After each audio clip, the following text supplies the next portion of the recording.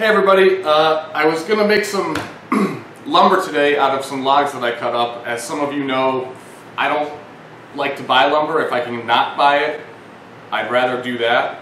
So I routinely check like Craigslist, and I have people that know that I look for lumber, and they'll just call me up and say, hey, you know, this tree fell, or I saw some wood on the side of the road. So what I do is I go pick it up with the truck and I bring it home and I just rough it down into blocks with the chainsaw, and then I put it on this jig that I made for the bandsaw to cut it into pieces of lumber like these. This is some walnut that I got, actually it's the same tree that this piece is from, that I got up in Raleigh. So this is the jig that I use. It's kind of simple. This is just a piece of countertop that I had laying around scrap somewhere.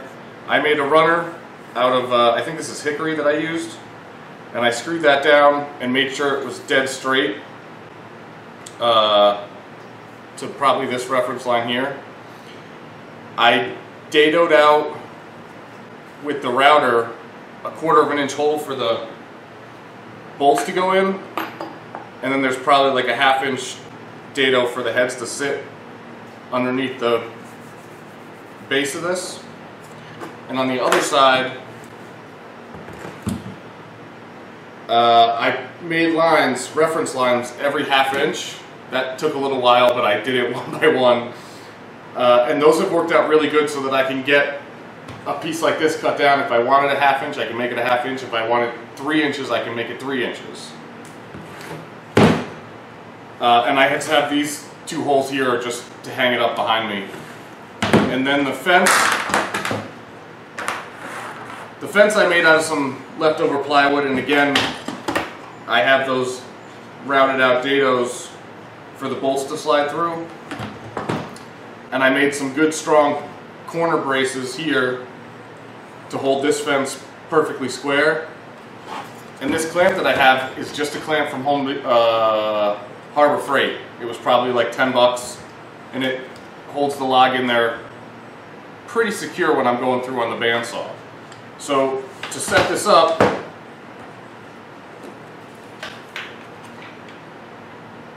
you just slide the bolts in. I got a nice big washer and a big 5-star knob to hold it down.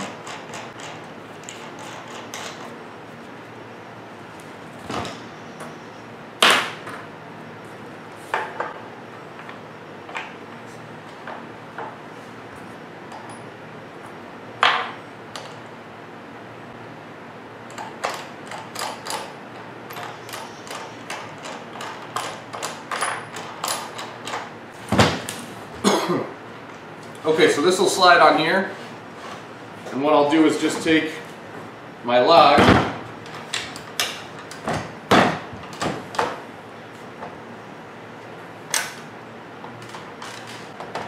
and tighten that down, and then I'll get it square. So I have some reference marks on here, just some lines that I could line it up with the lines that are on my board just to keep it square. So once that's done, that looks good. The first cut's usually garbage, because these cuts, actually that doesn't look square at all. So I'm going to measure the back of the fence to the front of the plate, it's 8 1/8, and it's 8 now here. So this side needs to get moved back to 8.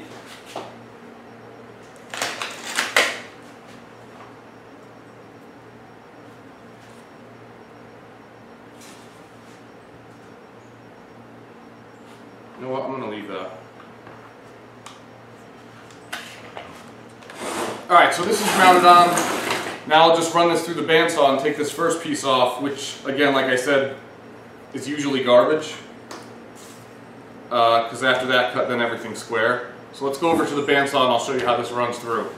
Alright, so on the bandsaw I have I think this is a 3/4 inch blade. with 2 teeth per inch. This is probably the biggest blade that I've ever had on here.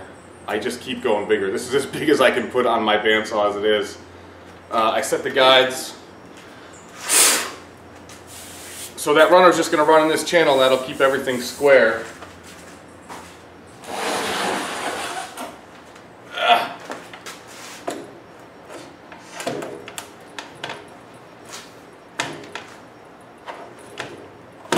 There we go. I'm going to bring this down so it's just maybe a ½ inch above the lumber. Let's cut this through.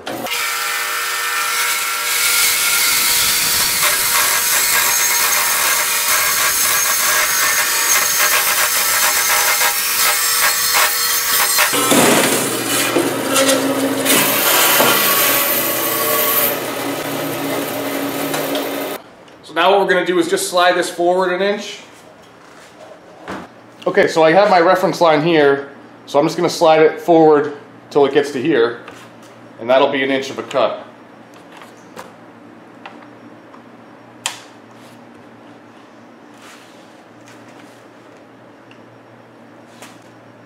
And I check the reference line on the opposite side to make sure that it's on the line as well.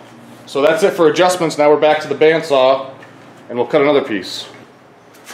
All right, I'm going to give you this one at a different angle. Here we go.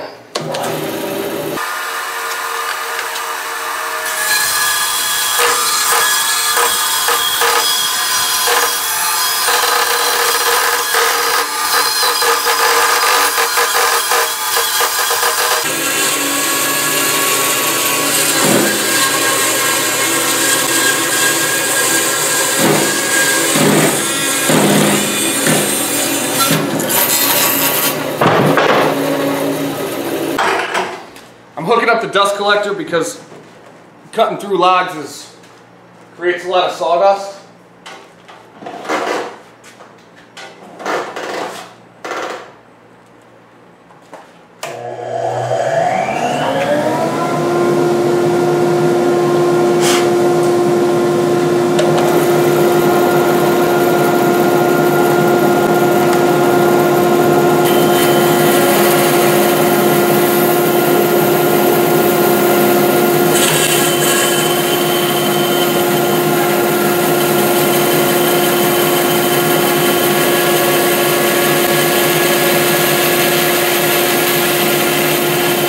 You don't want to force it through.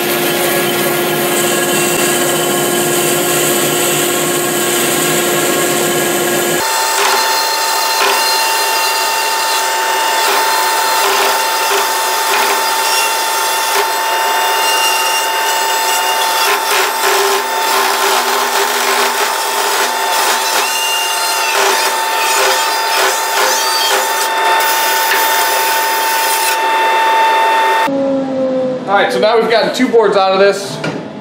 We'll move it up again and cut another one.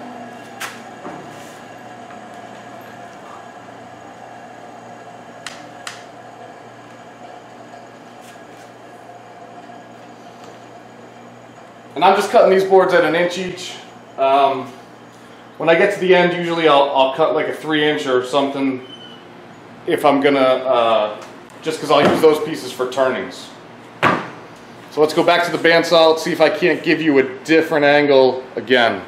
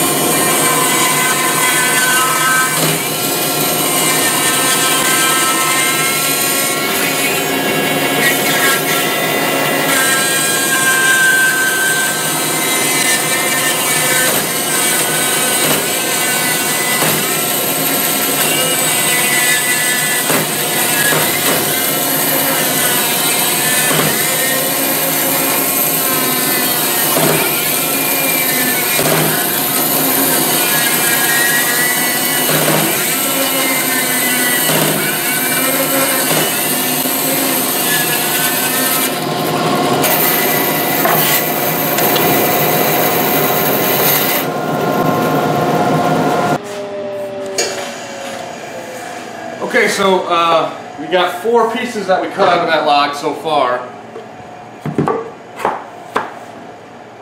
And what we have left now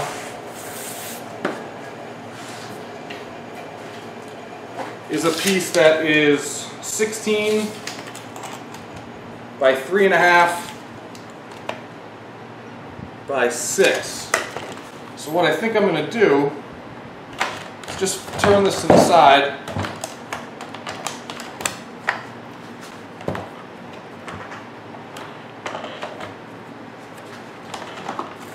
Tighten that up.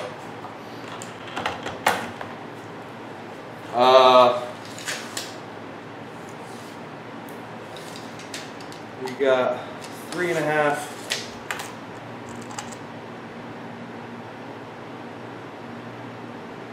I think I'm just going to make this 3.5 by 3.5, the last piece, and that'll be good for like pepper mills or something like that.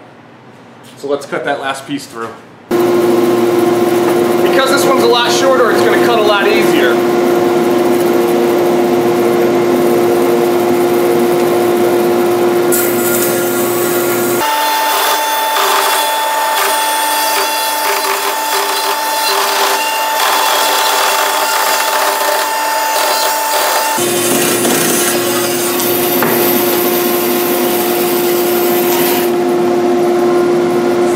Okay, so we just finished up milling up that one log. Let's see what we got as far as yield from that log. I got these 2. This was the whole log that we started with. So we got 4 pieces of 1 by 6 lumber, and these again are 16 inches long. This piece is a cutoff. I might do something with this. And then we have a nice 3.5-inch block of pecan, which this wood is. So I can make, the benefit to using that bandsaw and doing it this way, one, I'm not paying for this lumber, so yeah, there's a lot of time involved in cutting it up with the chainsaw and milling it up on there, and there's material and stuff involved too. But I'm able to get wood that I couldn't normally get or would have to pay a lot of money to get. And I have a lot of fun, you know, just using the tools. The jig that I made, like I said, cost me about 10 bucks because the only thing I had to buy was this clamp. But, you know, for what it is, I mean, I just threw this together and this has worked out really good. And I've been using it for probably 4 years just the way it is. Never changed this thing. I didn't even have to replace the pencil lines on there from the 1/2-inch marks. So you could build one of these nice and easy. Sure, they sell aftermarket ones, but they're a couple $100s, and they really don't do anything else besides hold the wood. The real key is having your bandsaw tuned up good, making sure everything's square, and a good sharp blade. I use Timberwolf blades almost exclusively, and that one, like I said, is a 3/4 inch. It's either 3/4 or 5/8 inch wide. And it's 2 or 3 teeth per inch. That's how it's labeled. That blade cuts great, but again, it's a new blade, so it's nice and sharp. The other thing that you want to make sure is that when you have that blade on there, don't cut curves. When you cut, like if I was to take this piece of wood and cut a curve out,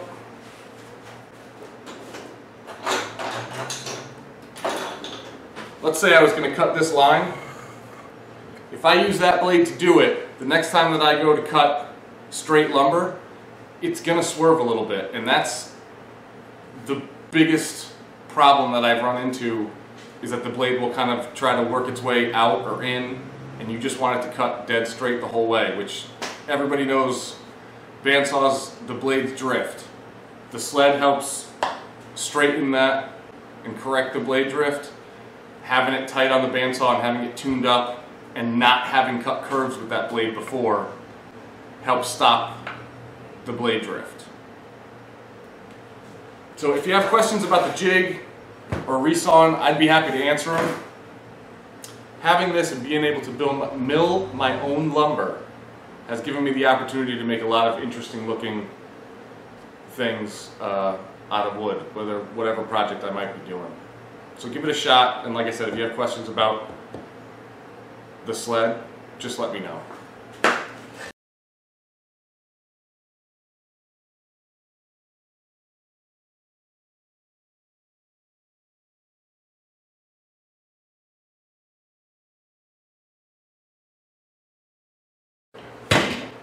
The cord's in the way again.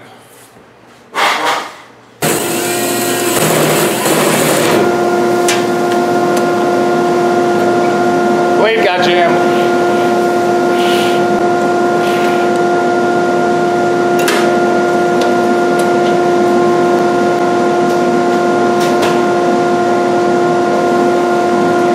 Tripped the breaker and everything.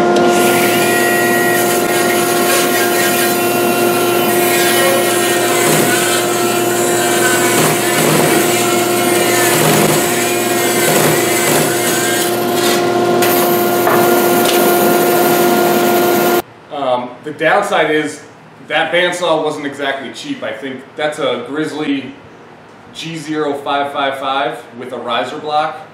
So I could cut as much as 12 inches in height with that. But that bandsaw was probably in the realm of $500, which you could get a lot of lumber for $500, but maybe not the lumber that you usually have. I don't know if there's anything else I want to say.